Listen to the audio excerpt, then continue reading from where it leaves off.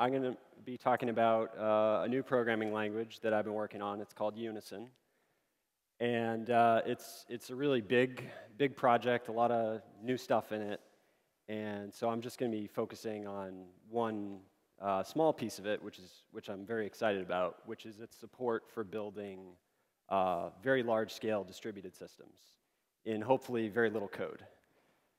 So just to motivate things a little bit, this slide is very much motivated by inspired by my daughter, Ariana.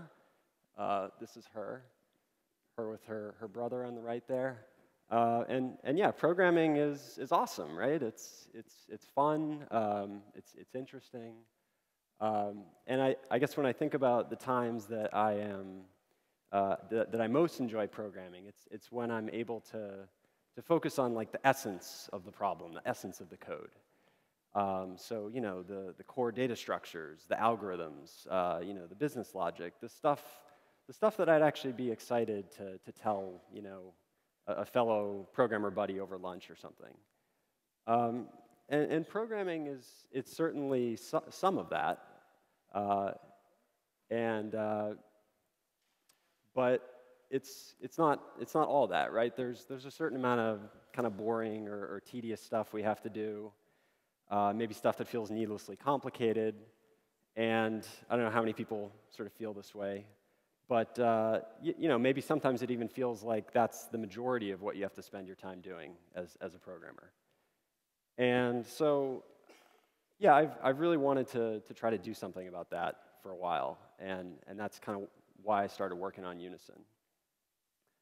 So I think that a lot of the sort of boring stuff we have to do as programmers, it has sort of a root cause, which is that our current model of what programming is being sort of crammed into this tiny little box.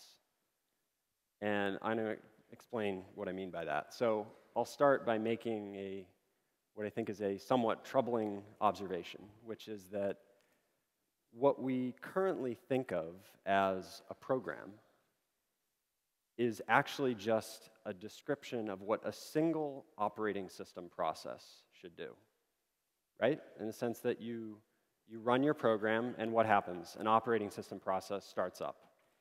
And you know, while it's certainly true that that OS process can communicate with other processes, there's a certain amount of friction in doing that, right? You know, you generally need to work out some sort of protocol that these processes are going to use to communicate. Maybe you're even, you know, parsing and serializing JSON and issuing HTTP requests. You're doing stuff it's not very interesting, and it feels sort of ancillary to the real thing that you're actually working on.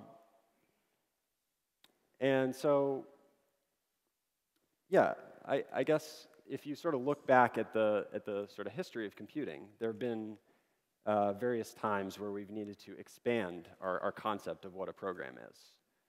So it sort of used to be, you know, in the early days of computing. By the way, I don't know if Joe's in the audience, but Joe's talk yesterday was great. But yeah, in the early days of computing, you know, a program was just a description of a single sequential thread of control, right? And that worked pretty well for a while, until, you know, computers started getting more and more powerful, and we started building these multitasking operating systems so we could kind of better take advantage of all that power. And so with that, we got this notion of the operating system process. And you know, that we were sort of writing programs with that sort of model of what a program was for a while, and it worked pretty well, kind of up through, I would say, kind of the era of shrink-wrap software, right? Because in the era of shrink-wrap software, it was, you know, you sort of wrote your program and compiled it, you know, to your executable, and you're sort of done with the software writing process. You know, you would stamp that on CDs and ship it, and you were just printing money at that point, right? Okay, but things have changed in the last 20 years or so. So now we're in the age of the internet, and I love this cheesy clip art, by the way. Particularly that middle image there is really great. But so yeah, now we're in this age of the internet. We're building these larger and larger software systems, and it is increasingly the case, I would say, that what a single operating system process is doing is like this tiny percentage of what we actually need to be able to specify to build a large-scale system. So we need to be able to talk about all these other things. We need to talk about provisioning of computing resources, deployment, orchestration, scaling, failover, all these other concepts that our languages aren't really the best at talking about. And so I would say we kind of have this gap. It's the gap between what our programming languages can talk about and specify well, and the set of things that we actually need to specify to build a large system. And so we've kind of been filling that gap with all these different, I would say, special purpose technologies.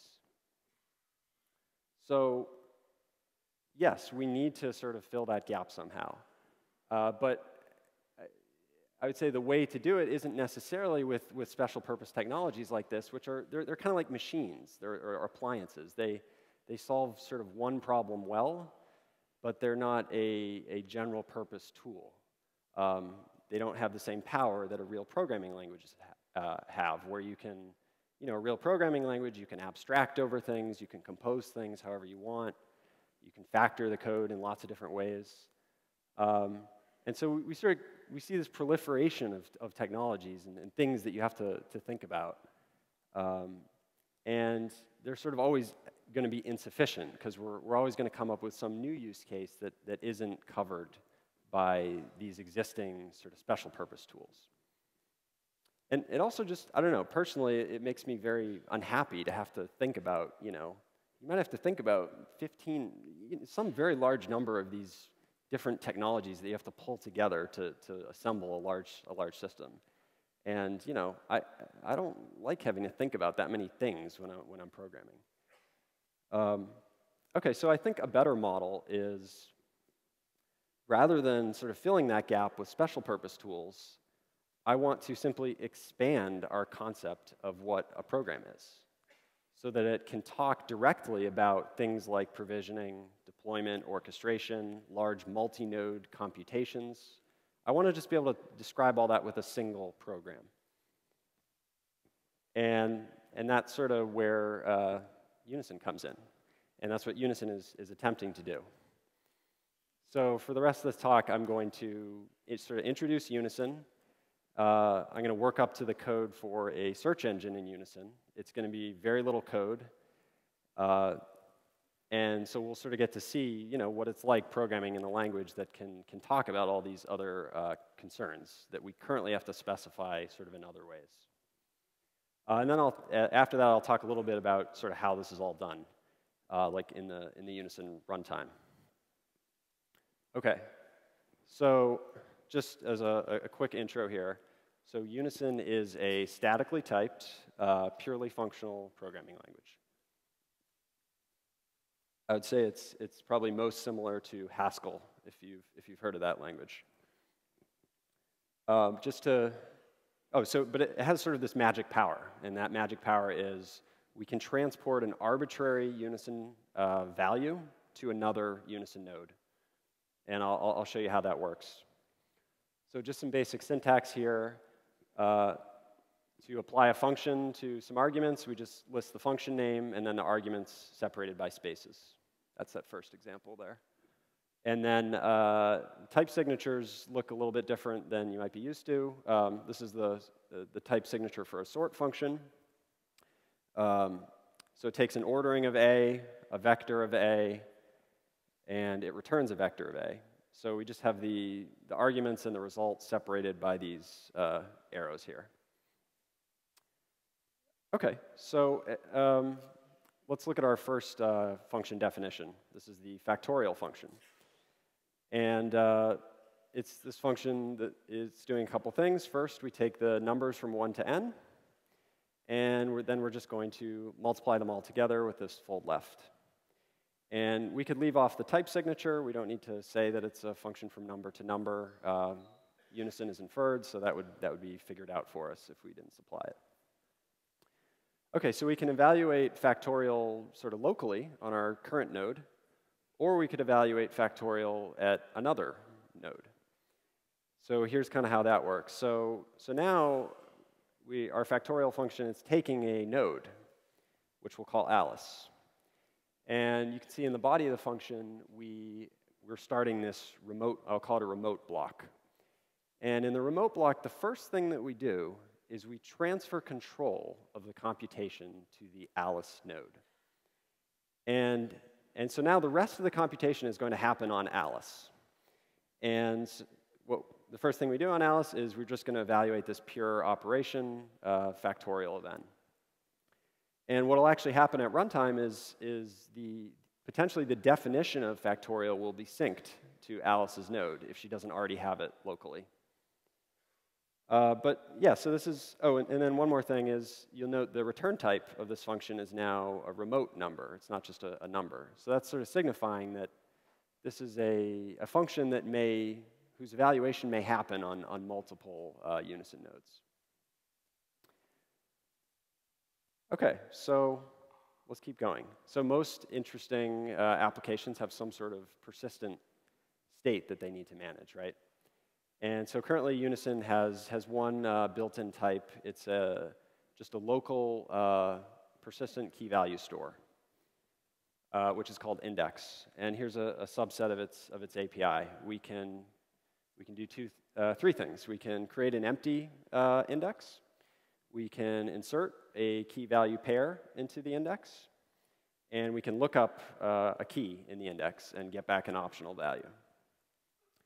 And these key and value types can be anything at all. We don't need to specify a serialization format or how we're going to translate it to the database, anything like that. And then just a couple new things. Unit is it's just sort of like void. It's there's only one value of that type, also called unit. And then optional, we use that if we may or may not be returning a value successfully. There's two cases. It could be some or it could be none. Okay, so here's an example of using index. So we have a remote block. First thing we're going to do in our remote block, we're going to transfer control of the computation to Alice. Now we're on the Alice node.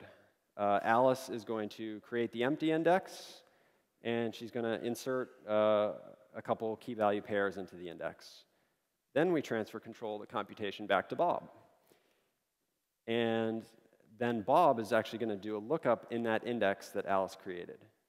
So these index values are serializable, and they can be transported to other nodes, just like anything else. And so that lookup that Bob does will actually be contacting Alice's node, because that's where the index is actually stored. It's in Alice's local storage. So these index values, they're not like sort of global distributed mutable state. They're sort of owned by a particular node that created them. All right, so far some like pretty simple, I hope, primitives here, and nothing too complicated, at least at the sort of API level. But we have kind of most of what we need to actually build a search engine in about 15 lines of code, at least the core of the search engine. So before we sort of get to the actual Unison code, let's take a step back. What's the actual data structures and algorithms we're going to be using for our search engine? So really simple search engine. You have some sort of search index. You have a mapping from a search keyword to a set of URLs which contain that keyword, right? So the keyword programming, there's a bunch of URLs that contain whose page content contains the word programming. And same thing for these other keywords. We could have, a more flexible notion of what a keyword is. It could be, a bigram or a trigram or some processed form of keywords. But we're just going to ignore that for now. Okay, so to do a search in this index, it's pretty simple. We say we're doing a search for Unison programming. So there's 2 keywords in our query. So what we do is we look up in our index, we look up for what's the set of URLs that contain programming, what's the set of URLs that contain Unison, and then we're going to just take those 2 sets and intersect them. All right? Simple. So let's look at the Unison code. There's going to be a few new things here, so I'm going to walk through it. So don't be alarmed if there's anything that you don't quite understand yet. So this is the advertised 15 lines of code here. So let's just sort of get oriented. Let's look at our type. So our search function, it takes a number of search results that we want to return. So we might not want the whole set. We might want just the top 10. It takes a query in the form of a vector of keywords. And it takes a search index. And then it returns a vector of URLs. OK, what's search index? So search index is this d-index type, which I'm going to explain in a minute. But the first thing we do in the implementation here is we're going to loop through our query. And for each keyword in the query, we're going to look up the set of URLs for that keyword. So now we have a list of these sets of URLs. And we're going to intersect them. I guess before we do that, we're going to, any keyword that is sort of not found in the index, we're going to map that to the empty set. Once we've done that, we're going to take all these sets, we're going to intersect them, and we're only interested in the top 10 or whatever it is, so we're going to take the first limit of that set of URLs. So there's a couple new things. So one is this index traversal.intersect business. So we're actually a little bit smart about how we're doing these set intersections. We're doing the minimum amount of work necessary to just generate, say, the first 10 results. So we're kind of like lazily producing that result set rather than sort of fully instantiating, these massive intermediate sets. That's just like a little generic library. It was about 70 lines of Unison code. Nothing to do with search engines, really. It's, you could use it for lots of other stuff, too. OK, the other thing that's used here that's new is this d-index type, which is a distributed version of that key value store type that I showed a little bit earlier. And I'm going to kind of dive into that a little bit. So we're sort of used to thinking of distributed data structures, algorithms, as like these very complicated things that require mountains and mountains of code, right? And I feel like that's not necessarily true. I think when you have a language where it's very nice and pleasant to do this distributed communication, you're sort of able to focus on the essence of the data structure and the algorithm. And yeah, distributed data structures and algorithms, they work differently than their sort of single machine counterparts, but that's fine. I mean, they're not necessarily extremely complicated. So for our distributed key value store, it's based on this very simple idea, which is that we're going to have a directory of nodes. And each node in the distributed key value store has its own local storage. OK? And so nodes are allowed to enter and leave the cluster that's backing the d-index. And so but we sort of have this question of, if we have a key, say Alice, and we have a cluster, node 1, node 2, node 3, how do we know what node or nodes to contact to do a lookup or an insert, right? We don't want to have to contact every node in the cluster because the cluster might be huge. So there's a very simple approach that is used sometimes. It's called rendezvous hashing or highest random weight hashing. And the idea is this. We're going to just compute a hash of the pair, node 1 Alice, a hash of the pair, node 2 Alice, and so forth for each of our nodes. And we're simply going to pick the node or nodes whose hash value is highest. And those are going to be the nodes that we consider responsible for the key, Alice. Okay? So it's really just a random, uniform way of partitioning our key space up among the available nodes. And so here's sort of the core part of the Unison code where we're picking the nodes for a key. The important part here is we're calling that hash function on a pair of a node and a key, and we're sorting by that hash, and then we're taking the top k. So you might have some replication factor for your distributed key value store. So if one node goes down, you don't lose any data. But okay, so it's pretty simple, and D-index is, again, it's totally generic, has nothing to do with search engines specifically. It's just a generic distributed data structure. And I think the implementation was around 100 lines of pure Unison code. So yeah, I like this. It's like simple, and I don't know. I feel like I'm able to focus on the stuff that's important about what I'm trying to do. So I haven't talked about creating nodes yet. So, okay, we've got this great, this nice distributed data structure. We've got our search engine, or our search lookup, algorithm. So now we just need a massive cluster of Unison nodes to sort of deploy it all to, right? So there's a primitive. It's called remote.spawn, and it returns a remote node. And here's an example of how it's being used. So we spawn a node, then we transfer control of the computation to that node, and then we're going to do some other stuff. And that other stuff that we're doing, that's going to now happen on the node that we just spawned. So you might ask, well, okay, we spawned a node, but where exactly did we spawn that node, right? And that is actually, it's left deliberately somewhat underspecified. So it might be literally on the same machine as sort of the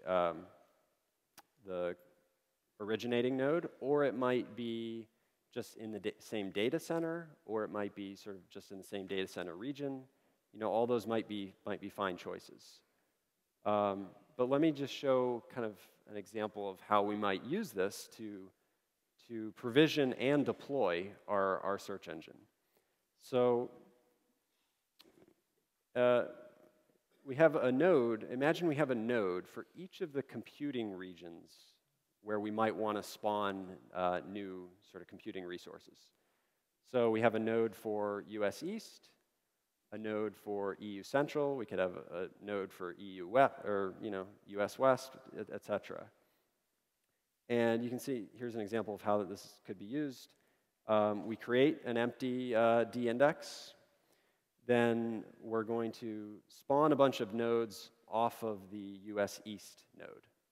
So we're basically going to be provisioning nodes from the US East region with this Unison code. And we're going to do that 10,000 times. So we're going to get back this list of 10,000 nodes. And for each one of those nodes, we're just going to loop through it and have it join the D-index, or the cluster that's backing the D-index. So yeah, that's what are we doing here? We're provisioning new computing resources. We're deploying code to those nodes that we've provisioned, and we're sort of we're doing all that with just sort of ordinary Unison code. So we're not calling out to all these special purpose tools. We're just writing regular code. Any sort of patterns we notice while we're writing this code, we could factor them out into generic functions and reuse them. And this is the kind of thing that at least I want to be writing. I don't want to have to deal with all these other tools when I'm building a large system. Okay, so I'm gonna post sort of all the code, including these generic utilities I wrote, very soon on the Unison blog, along with some sort of demo of this search engine actually running. But yeah, I want to talk a little bit about how this is all done, because maybe it just seems like it's just too magical. Like, this can't possibly work, right? So let's go back to our very simple example of factorial. Just evaluating factorial at another node. So we kind of have this question, right? If we're going to evaluate the factorial function at Alice, how exactly do we tell Alice about factorial? So we could just send her the name factorial, right? But then that's maybe a little too fragile, because how do we know that the name or the meaning that Alice has assigned to factorial is the same as the meaning that we've assigned to it? She could have a completely different code base with different set of libraries, right? So that's kind of not, it's too fragile, not very scalable. So the Unison solution is we're going to identify things not by their name, but by a cryptographic hash of their content. So, and it's actually a nameless, what I call a nameless hash of the content. So it actually doesn't matter, whether we call the function factorial or whether we call it blah. It doesn't matter whether we call the parameter z or whether we call it n. It's the same function, right? And it's going to have the same hash. Let's suppose that is, Q82 something. So what we're actually sending to Alice when we send her that expression, factorial of n, is not, the name factorial applied to n. We're actually sending her that hash, the hash of the specific factorial function that we're asking her to evaluate. And you can maybe see how this sort of solves the problem of, oh, how do we transport an arbitrary value, including possibly a function to another node? Is Alice can just check her code store. She can see, oh, I already have that hash. Great. It's going to be the same function, so I can just proceed with evaluation. Or if she doesn't have that hash, she can ask the sender, hey, I don't have that hash. Can you send it to me? The sender sends her a value. She verifies the hash, adds it to her code store. It's cached for next time. So this works really well. It's very robust. It almost feels like cheating. I think it's a great idea, and it's vastly simplified a lot of aspects of Unison's runtime and its implementation. But it does have some very interesting consequences, which I'll just sort of give you a sample of, which these could almost be another talk in and of itself. But so what it does is it changes our model of what a code base is. So we're used to thinking of a code base just like this bag of text files, right? And you just modify those text files. That's how you edit and evolve your code base. But in Unison, you don't really modify anything. So if we take our factorial function and we modify, quote unquote, modify it. Oh, so yeah, and so remember, say it has that hash, Q82. If we now modify that to factorial of n equals 43, well, now this is actually, we haven't really modified anything. We've just simply introduced a new definition that has a completely different hash, ZZZZ. And all of the references to factorial, they're referring to it by hash as well. So they're not like automatically updated to point to that new hash, and we probably wouldn't even want to do that anyway because it's not really safe. So this sort of raises a lot of questions about sort of the overall programmer user experience when you're developing code. Like how do you do things like refactoring? How do you do things like dependency management? So there's like all these calls into question and like sort of the basic workflow that we have as programmers. But it turns out that there's a lot of really big benefits beyond just the distributed programming stuff. There's a lot of big benefits to representing the code base as an immutable data structure. So just to at least give a preview, there's you can have much better support for large-scale refactoring than we have right now. You can have much better support for dependency management. And so you sort of have all these benefits that kind of come with that. And I'd love to talk more about it, but if you do want to read more, there's a lot more on the Unison blog. So unisonweb.org, it's mostly a technical blog. There's design posts, there's status updates, and definitely encourage you to follow along if this sounds interesting at all. And lastly, just want to thank, first of all, Full Stack Fest for putting on an awesome conference. Yay! And and also just a number of people have been helping with Unison, either with actually contributing code or just kind of consulting, advice, ideas. And so thanks to all the folks who've been helping. Oh, one last thing. Unison is, of course, open source. It's being very actively developed, so things are changing very, very rapidly, and definitely, follow along if you want to sort of see where it's going. All right, that's all I got. Thank you. Which advantages does Unison provide over the distributed concurrency model of Erlang? Yeah, I was expecting somebody to ask this very question. So yeah, I mean, so Erlang is great, and I think it's taught us a lot about how to build distributed systems. I think the thing that's kind of missing from Erlang is, so in Erlang, when you still have to work out some sort of protocol when you have two Erlang processes communicating, right? So you can't just send an arbitrary, well, you can't safely send an arbitrary function, for instance, to another Erlang process, because you don't know whether the recipient is going to have sort of all the transitive dependencies of that function that you're sending. And I guess I'm not really an Erlang programmer, but I guess it's even somewhat frowned upon to just be sending arbitrary functions around between processes. So yeah, you still have to kind of work out some sort of communication protocol, and it's definitely a lot sort of lighter weight and nicer than maybe issuing HTTP requests sort of manually and doing like JSON parsing and so forth. But yeah, I guess I feel like it sort of doesn't quite go far enough. And then there's sort of there's one other thing which is maybe more subtle, which is that I kind of, at least I personally feel like message passing at the level of actors or processes, it's kind of a level, it's maybe too low level. It's not really the level at which I want to program.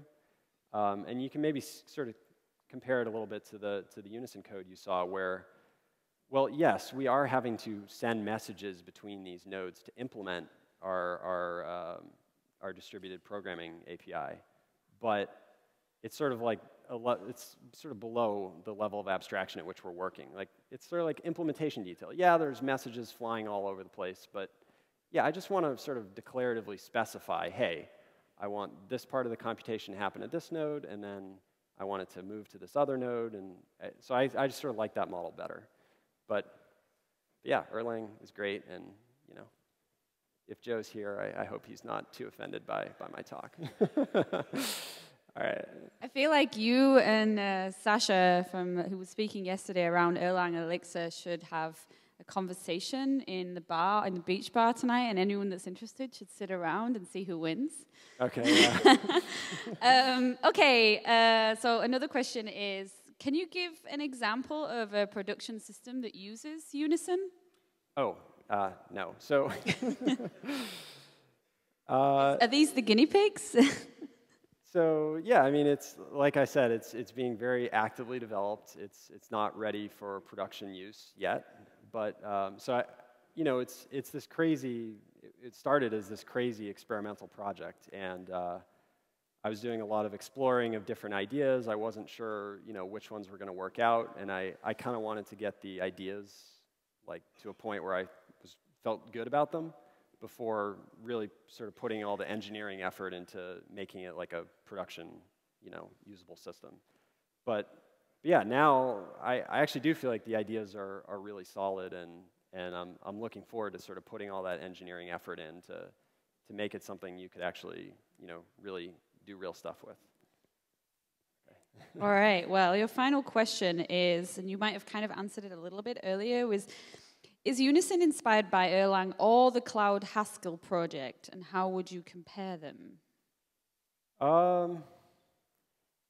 Yeah, I mean, I think, you know, to some degree, yeah, I've been definitely influenced by lots of different languages. I guess Cloud Haskell is very much, it's very much inspired by Erlang's concurrency and distributed system support. So yeah, I sort of put those in a similar bucket. But yeah, I mean, definitely some inspiration from those places. So yeah, I don't know, it's kind of a vague answer.